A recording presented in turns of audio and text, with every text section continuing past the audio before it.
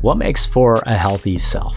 Paul Conti would say two things: having agency and gratitude. There's a couple other concepts to think about when it comes to the self, and that is the structure of self and the function of self. The structure of self, he would say, are the nouns, and the function of self are the verbs. For me, I try to be a great rock climber, dog dad, entrepreneur, builder of the future. Those are my nouns. So then for the verbs, am I actively training my dog? Am I rock climbing and training for it? Am I going up mountains or boulders?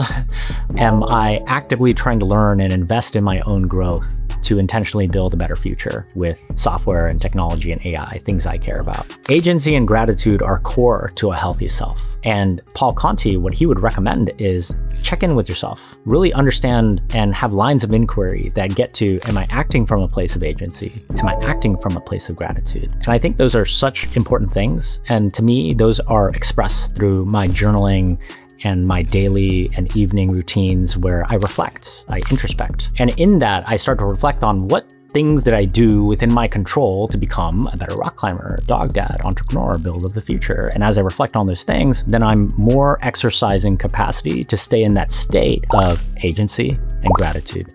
And that's how you get to a healthier version of you.